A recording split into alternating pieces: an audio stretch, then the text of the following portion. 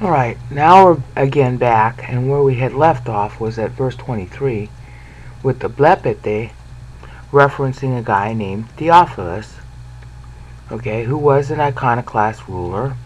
He was a little bit rabid about it, and under him, God caused the Arabs to lose again in rather spectacular circumstances, because, like the Battle of Baraka, Theophilus didn't actually cause them to lose. They fought amongst themselves. I don't know how much you know about the Battle of Baraka in the Bible, but just go look it up. Basically what happened was the Jews were told to stand still and watch the deliverance of the Lord like they were at the Exodus, and that's what they did. They trained and trained and trained and trained for the battle, but they didn't fight in it. God did. The Arabs, in that case too, there were Arabs there, they all were gonna, undo Jerusalem and blah, blah, blah. See, because this isn't really about Islam, it's about Arabs. Alright, that's what God said back when Ishmael was born. And so, this whole Arab thing later, here in 839, is a similar situation.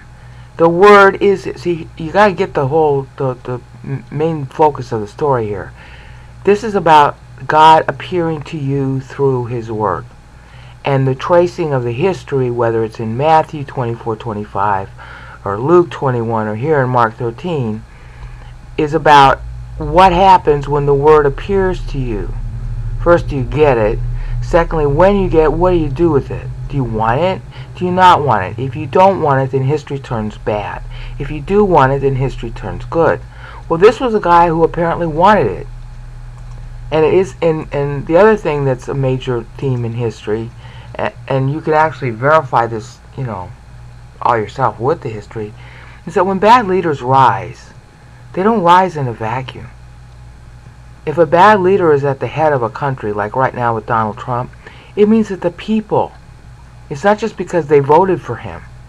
It could be true in a monarchy, it could be true in a dictatorship, like when Hitler rose. Hitler rose by means of election too. But it doesn't have to be due to election. When a bad leader rises, it means that the people are bad. And by bad, it means they're not interested in Bible. By bad, it means that if you're not interested in Bible, how are you going to be interested in anything else? No offense. The most important question that ought to be in your life is, where am I going to go after I die? I mean, just out of self-interest, you should be concerned with that. And so the idea of maybe God existing should be like a real important question to you personally. If it's not, or if you poo-poo it or laugh at it, or in those days they didn't poo-poo it or laugh at it, they went into religiosity about it. Oh, I'm a good person because I'm being religious. Those are all ways of saying no to God. And you say no to God, and enough people are like that in your area, then there's a bad leader who rises in your area. By contrast, if a lot of people, and by a lot it could be 10%, if like 10% of the people are interested in God, just like the story that, what was it? Abraham, when talking to God about the Sodom and Gomorrah thing. Oh, if there are 10 righteous people, righteous means saved. It's a nickname for being saved. Genesis 15:6. Credited to him as righteousness, so that's a nickname for saved. If there are 10 righteous people in Sodom and Gomorrah, you can still destroy the city. And God said no. But there wasn't. There was only Lot and his wife and his kids. So it brings them out. That's a pattern of history too. Alright, but at this point, there are enough positive people in Byzantium. They have a good ruler, and the Bible is located there. So if the Arabs get in, they're going to destroy those Bibles, like they always have, even before Islam. If they're going to get in there, they're going to destroy those Bibles, and then people will be deprived of them. Alright?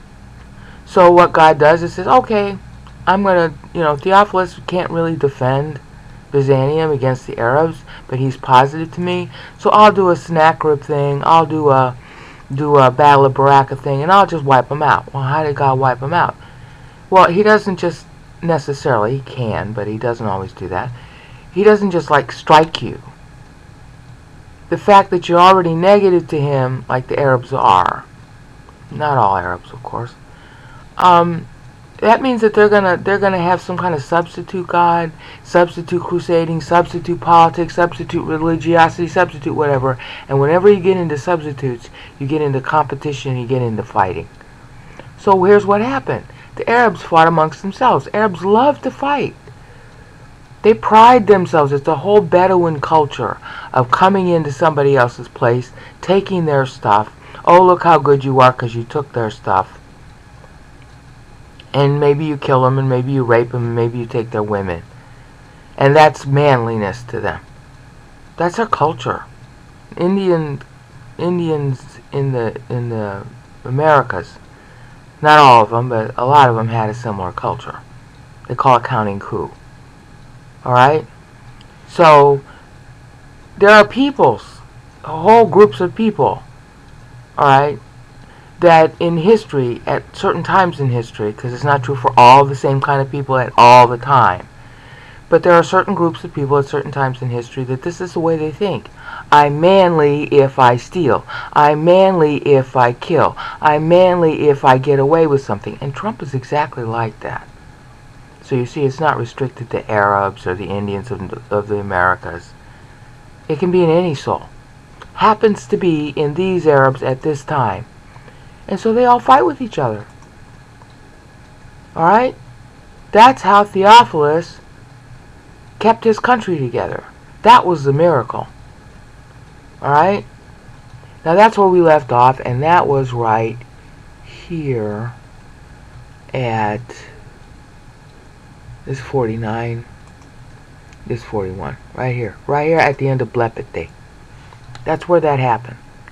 Now after that, alright, you got other people coming into power, and the language here in Scripture gets really wacko. First of all, you got the line, see, I told you in advance.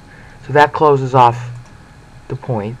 And the point, of course, being made is of a trend of history that starts in 723, and that was Leo the Third, alright? This one is Theophilus, and who comes after him, they've already had advance notice in history and through the word if they knew how to read it, which they would know how to read it, but they weren't reading it. Greek was their native tongue. Granted that to them this is really ancient Greek, and it's hard to read for somebody speaking later, but it's no harder than it would be for us to read the King James, alright? So they could have read it. They could have known about these syllable counts. I'm sure that someday we're going to find manuscripts, ancient manuscripts from the 1st century, which will end up being papyri, that show these meter counts. It's going to happen, because why do I know about these meter counts if God isn't getting ready to roll out the actual manuscript that has them?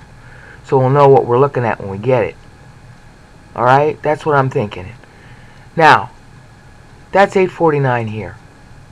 After 849, because this is sort of like an interregnum, alright, Michael III ends up coming to power, and he comes to power because he's the kid of Theophilus, so it's a peaceful transition.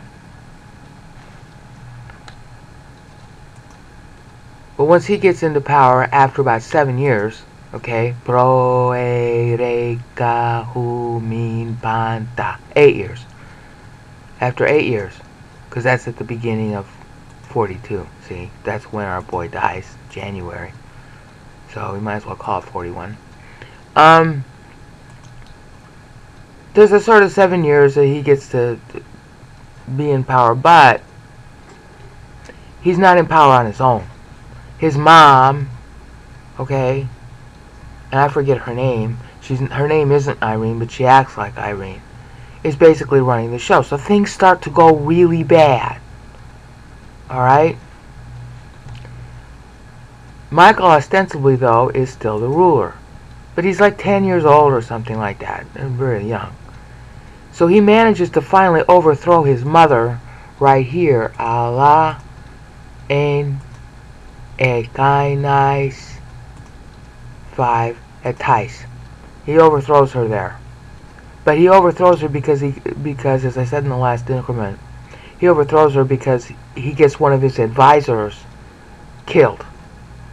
Alright? And that sets a really bad pattern for him. And his last advisor who did that kind of dirty work for him was a guy named Basil. Alright?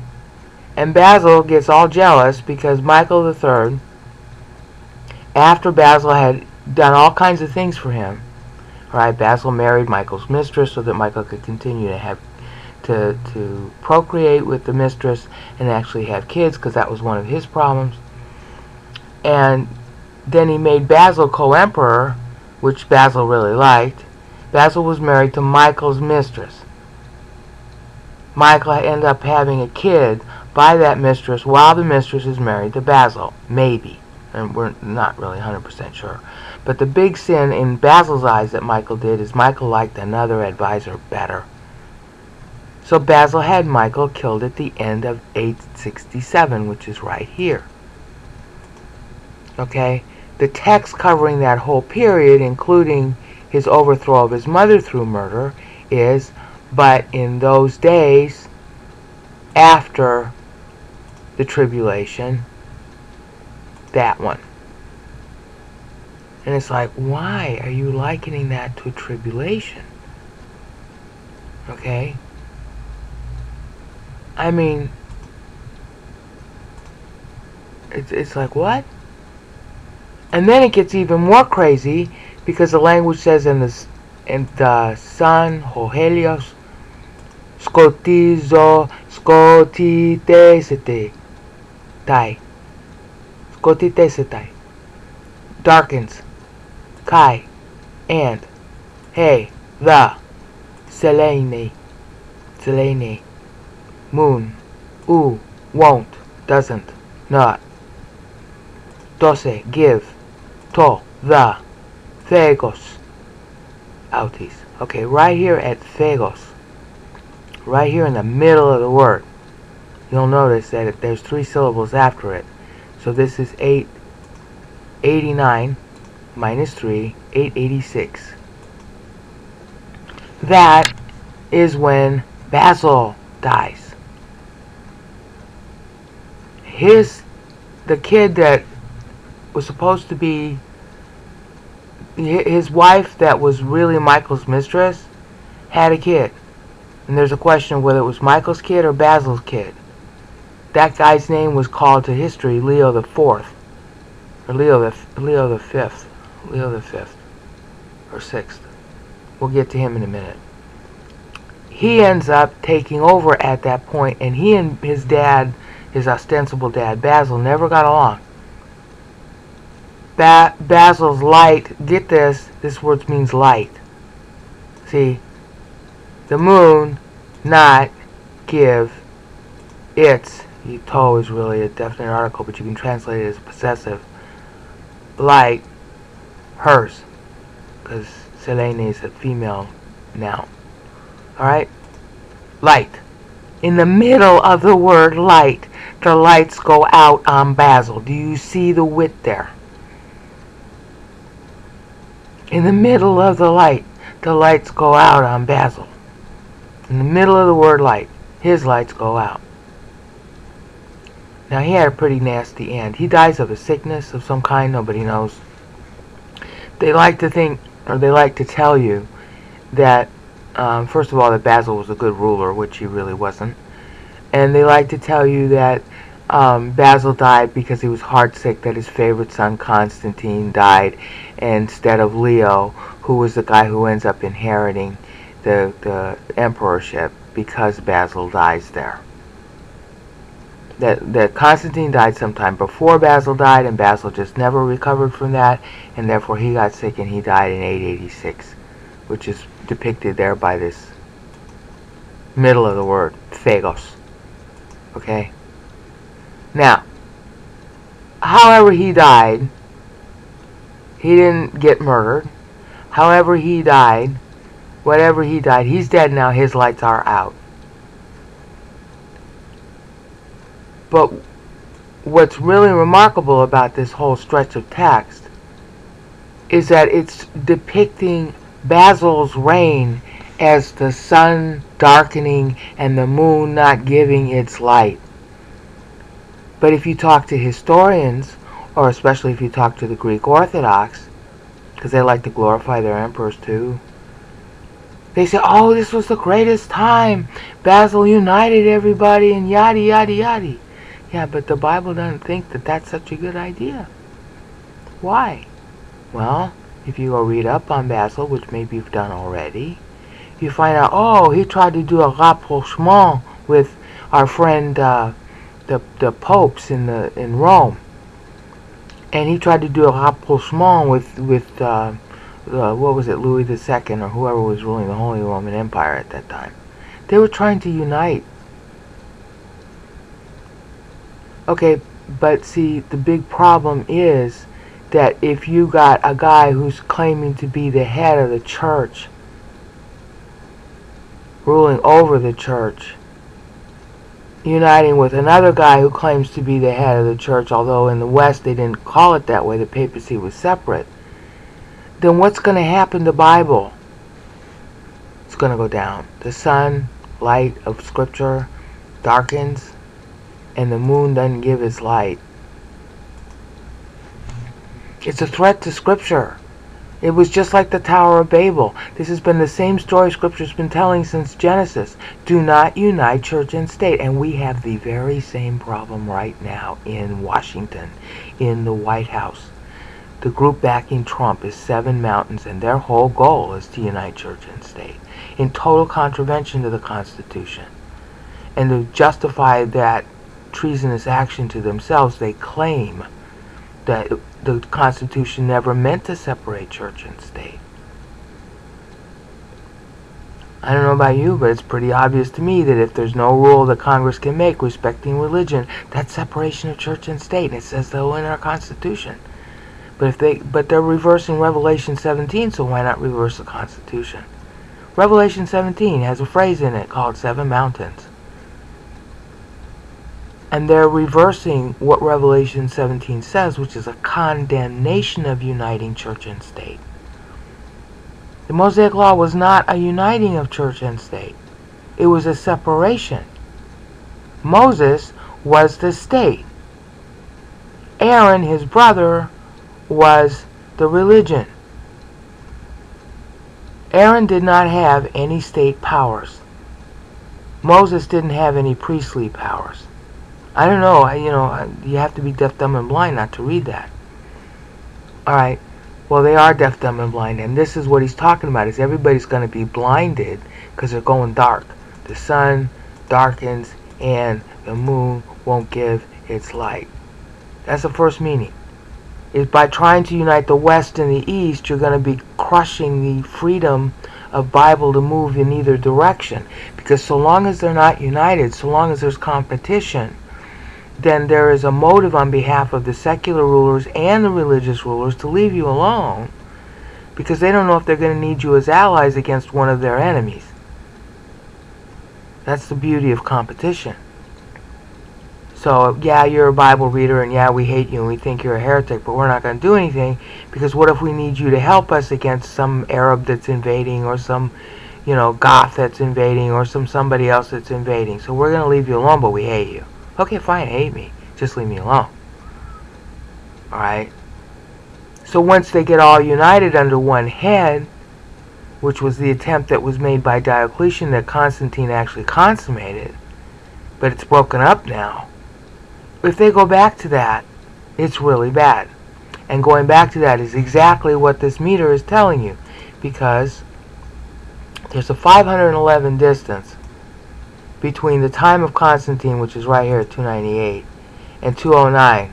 So when Theophilus dies, the trend of going back to Constantine starts up again, which is illustrated by Michael's mom trying to take over everything and unite everything under her. And then, of course, he overthrows her thanks to Basil and others right here. But then Basil, then Basil gets upset, murders Michael III here, and then Basil himself dies here. Basil was the one trying to unite everything under one head. Basil was like trying to be Diocletian. Basil actually talked like and said he wanted to emulate Justinian I.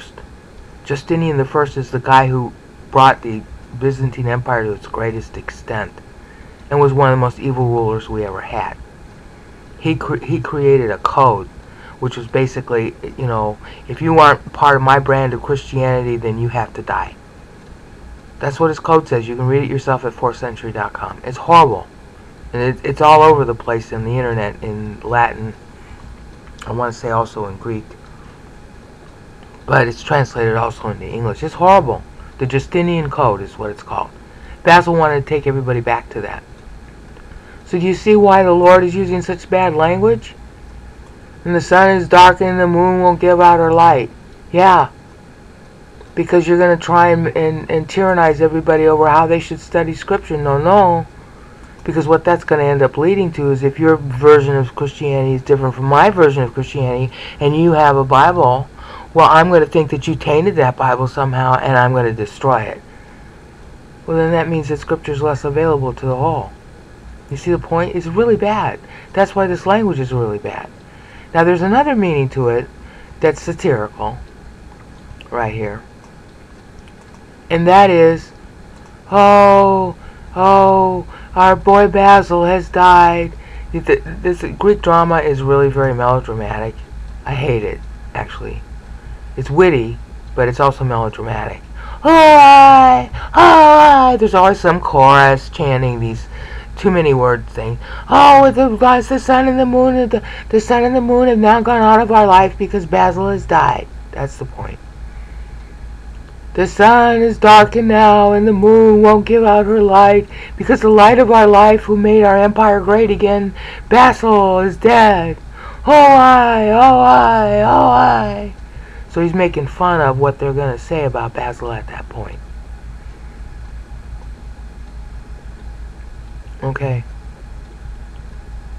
They're real proud of themselves because under Michael III, what ended up happening is the evangelization of the Bulgars, the Moravians, and the Russians. So they're like, see, we're right. They all believe in the same thing we do. So therefore, we're right. More numbers means better. More numbers means more right. Yeah, where have you heard that before? So Basil comes to the throne, and they're like, oh, see, we're the sun, the moon, and the stars. And then Basil wants to unite with the West, and it's like, yeah, empire. And then he dies. Oh, why? Oh, the sun is darkened now, and the moon won't give out her light, because the light of our life, Basil, our emperor, dies, and there's no such thing as Christianity without the emperor. That was actually a saying at the time. Can you imagine? Christianity only exists because of the emperor? Whatever happened to Christ? So you see, they were really already darkened. The sun of their life was already darkened, S-O-N. And the moon of their life was already darkened. And so that's not giving out any light. You see? So that's why that's valid. Now, following Basil was the son he didn't like, who might have been Michael III's kid, Leo. And Leo rules until 912, which brings us down here 7 syllables short. Okay, which is kind of funny, because this is salutation, 5 syllables. This means shaken, like an earthquake shaken. Okay, and this is uranois. Okay, Leo dies right here. See, because, well, no, he dies right here, right? Let's see. Ranoi salutation, yeah. Leo dies right here at u. Now, in Greek, the word u means not.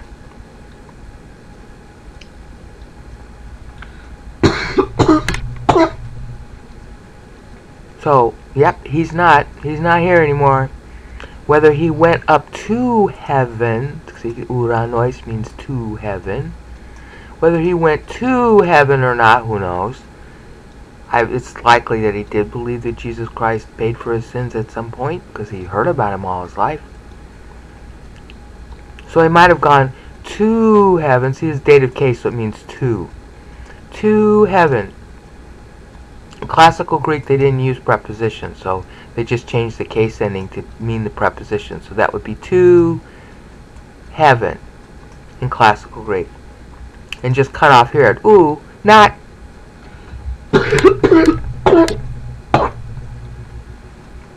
So he is not anymore. And the heavens are shaken. Yeah, that's what people will be saying about him when he dies. In the over-dramatic Greek way of over-dramatizing things. The Romans were just as bad. And the powers and of the heavens are all shaken like an earthquake. Right here, though, is when he died. So the heavens and being shaken is occurring after he dies. Well, what happened after he dies? Well, he had a kid through his mistress, which the head of Constantinople priesthood didn't like. Well, the head of the priesthood liked the kid, but didn't like the fact that Leo, who had really bad luck in marriages, he didn't like the fact that Leo had married this other woman in 901. And the stories about this disagreed violently. Leo married his mistress in 901. The reason he married his mistress in 901, this is really sad. The previous 3 women that he married, they all die. It's kind of like, oh, if you're going to marry Leo, you're going to die. So let's have him, I'd rather be your mistress instead, okay? Okay, but the 3 women die. And so he's got to marry a 4th one. And he says, well, to hell with this. I'm just going to marry my mistress. She's been his mistress all along. I want to marry her. Well, the priest at the time, named Nicholas Mystikos, crazy name, he said, no, not going to consecrate your marriage in 901, sorry. And Leo said, okay, fine, I'm deposing you and I'm putting somebody else in your place. He married her, he has his kid. And that's born. The kid is born 4 years later, in 905. Kid's name is Constantine VII. Makes him co-emperor almost right away. And Constantine, therefore, at this moment that Leo dies in 912, comes to power. But he's a kid. He's a little kid. So now we have to enter verse 26, and what happens as a result of that, and I'll cover that in the next increment. Isn't this a soap opera?